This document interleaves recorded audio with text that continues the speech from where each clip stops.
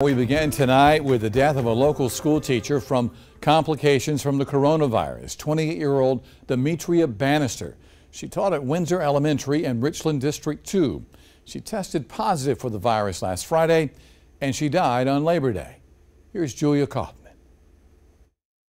Just very student-oriented. She would go above and beyond for the students, and so that's how I want to remember her, as a great teacher. Rebecca Twitty teaches 4th grade at Windsor Elementary in Richland School District 2.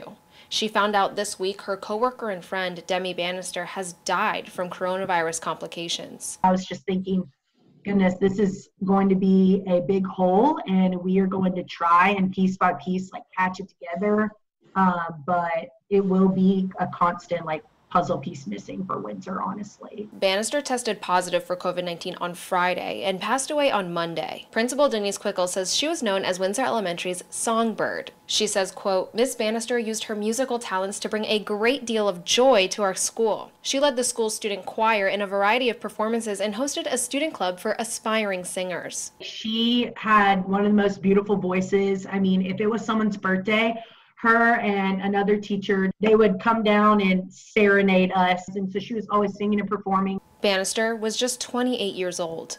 She began teaching 5th grade at Windsor Elementary 5 years ago. For the past few years, she taught 3rd grade. Demi was just all about everyone else, and I hope to be half the teacher that she was.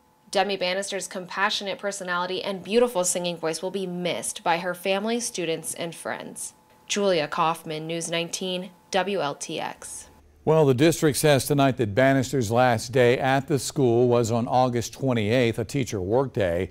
However, Windsor Elementary students are learning virtually from home, so they were not exposed to the virus at the school.